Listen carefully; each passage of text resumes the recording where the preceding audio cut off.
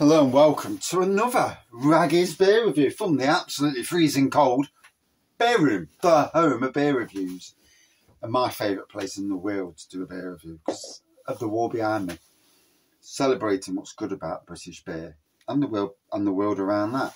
So tonight we're going over to a favourite of mine, Golden Glory from Badger. Only available in the shop and online nowadays, not available in supermarkets. I know I bought this from the supermarket. I used to sell it in the supermarket. Well, on the department, obviously. From the makers of Badger Beers, 7 generations of brewing, still proudly independent since 1777. How amazing is that? You know, these big macro, did they call them macro breweries? Horrible. I like family breweries doing family beers.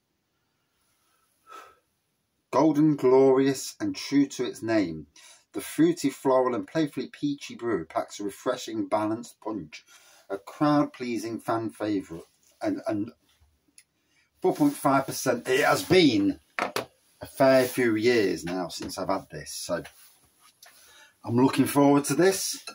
My perception of this was always that it was a bit more for the ladies and people who like sweet tooth.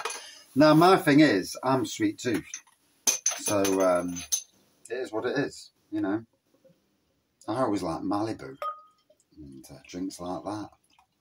Advocate, Baileys.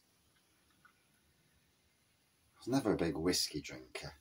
Although I can drink whiskey. A bit too much at times. Crystal clear, golden pour, good carbonation, a centimetre of white head. It looks the Bobby Dazzler, that does. Doesn't that look amazing, eh?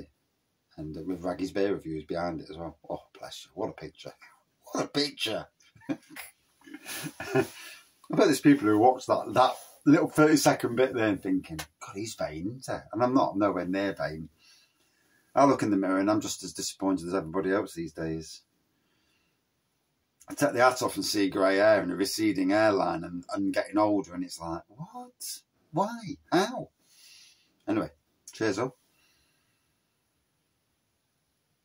Oh, now when a beer says peach, this delivers it. So many beers promise that, promise a tantalising taste and fail to deliver.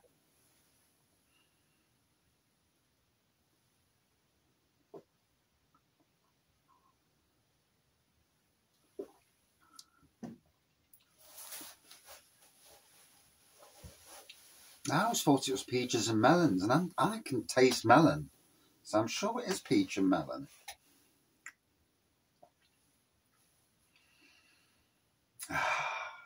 Takes me back to the time before beer reviews, to just an appreciation of great beer.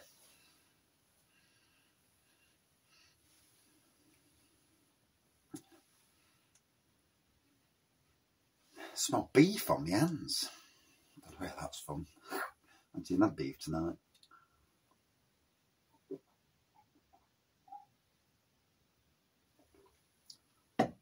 Oh.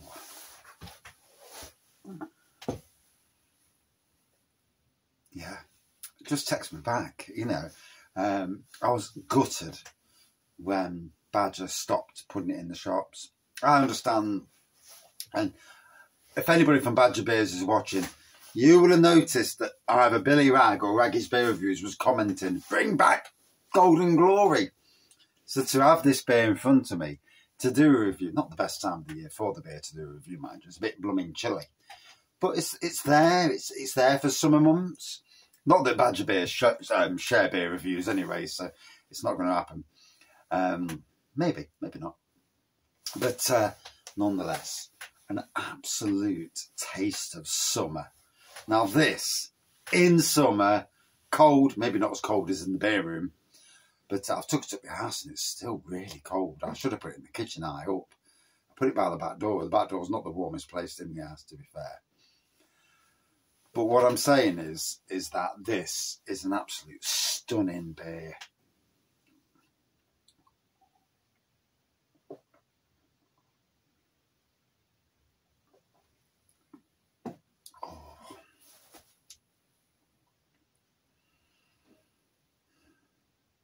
was one of my dreams. There's certain breweries in the UK that I want to visit. And I've ticked off the list of some. One I didn't intend to visit. Visited it. Blew my mind. Adnams. Visited St. Peter's. Visited Badger Brewery. Badger Brewery. Wow. You know, the visitor centre. I didn't go on the brewery tour. We didn't have time. But the visitor centre, the food there, although don't order the sausage roll, it's a bit dinkum. Yeah, you might have to order two. Yeah, it is what it is. It's fine dining, so you know you get fine dining sizes. I'm not used to fine dining. I'm not too posh for that. Or I just live in a budget, so you know it is what it is. I'm honest and truthful. That is much. But a stunning place, you know, Blandford Fly. And Blandford is where Badger Beers is. You know, it was an amazing day to go down there. Came away with one of each of their bottles, as you would, as any beer reviewer would. And I've still got a fair few to review. There's a couple that I didn't get because I've drank and reviewed them so many times. But for the majority, everything that was new to me, I got and still got. Some are hiding behind different beers. And as I start making my way through the bottles, I'll know exactly what I've got left because it'll be more of a selection rather than a massive amount of different beers behind me. It is what it is. I always knew Christmas was going to really push the beer boundaries. And next time will be March. March will be my next time and actually buy some beer. It's weird, isn't it? A beer reviewer who's going 3 months without buying a beer in bottle. Literally, anyway. Unless I get some locals, I will not be buying any from anywhere else, I don't think, anyway. You never know. Never say never. At the start of the year, and the good fellow Mark, the ex-Mr. Pondering man, pulled me up on this, and he says about beer festivals. And I think after Christmas, you know, I was severely down, looking at the year ahead and contemplating knocking the beer review thing off. And it's something that I'm sure I'm not the only one who goes through periods of downtime. And at the moment, I do intend to get more into brewing again. You know, there's no shadow of doubt because it's cheaper. But I will be reviewing beers. Whether I knock it down to one review, there was a time where I'm trying to be the most popular beer reviewer, and it's never really happened. I don't think my style of beer reviews ever will catch on that much. So best thing to do is be me, and carry on doing what I do. You know, not worry about what anybody else does on YouTube, the beer world, and even at work. But just be raggy. And people have told me that, and obviously I don't listen. But you know, I'm rather unique. I'm rather different. And the wife says that all the time. Yeah, I'm not sure what she's getting at, but yeah.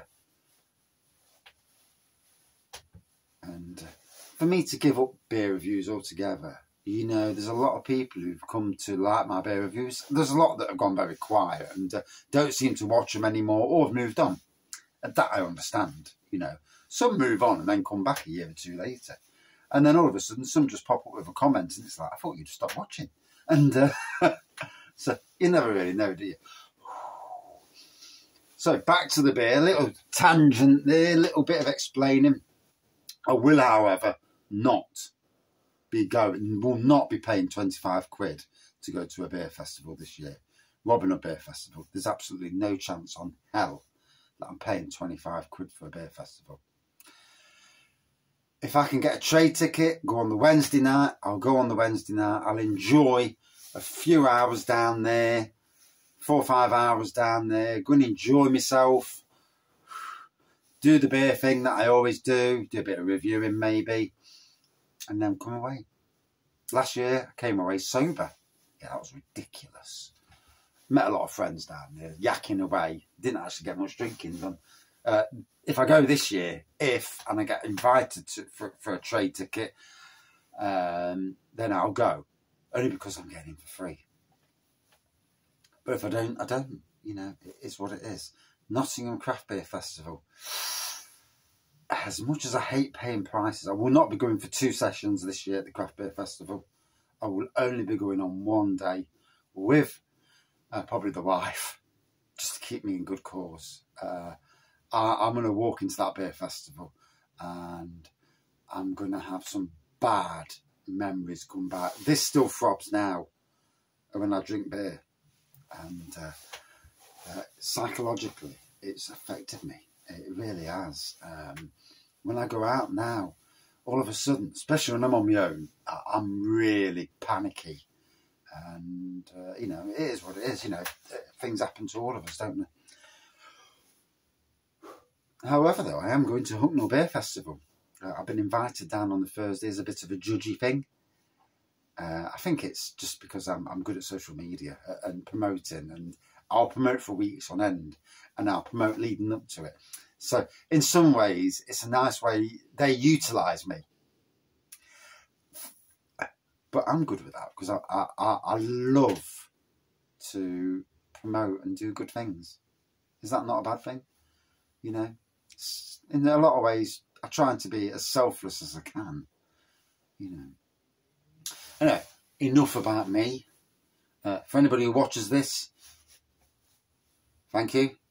You're all pan into place. That's why it's always best to watch nearly every beer review. Although it's not easy to watch every beer review, because if it's an hour a day of your time watching beer reviews, it's like flipping heck. I can't watch him do beer reviews every day, you know. Yeah, I mean, we've all got families. I'm down here doing a beer review. My family's up there, probably hating me for the fact I'm down the shed. I swear I'm getting melon still. I know I'm getting peach, but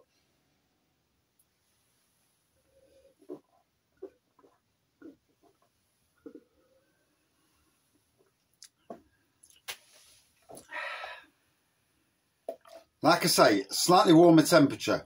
This temperature, too cold. And this isn't shed temperature. This is by the back door temperature. I'm not far off the shed. Freezing by the back door. I don't want to sleep there. But yeah, look at that. It looks amazing, doesn't it? Golden glory. Big thank you to Badger Brewery for bringing it back. At least for me to have a go at it and do a review. I can't remember actually ever doing a review of Golden Glory.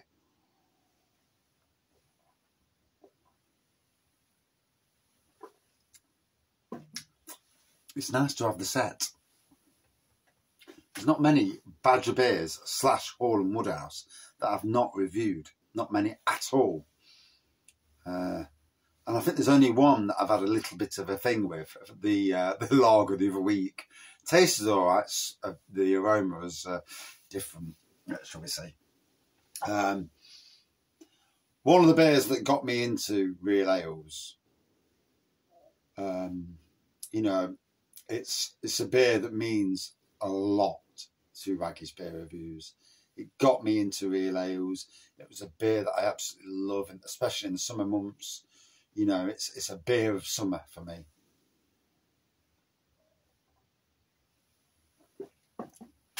Not quite the beer to drink in a cold shed, but you get where I'm coming from.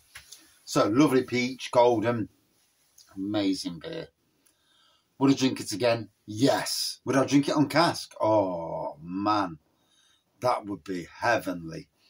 Good 4.5 for me out of 5. If scores really matter. As you know, scores don't really matter. It's the fact that I love this beer. And that's where I'm going. Thank you for watching. See you soon. Cheers, on.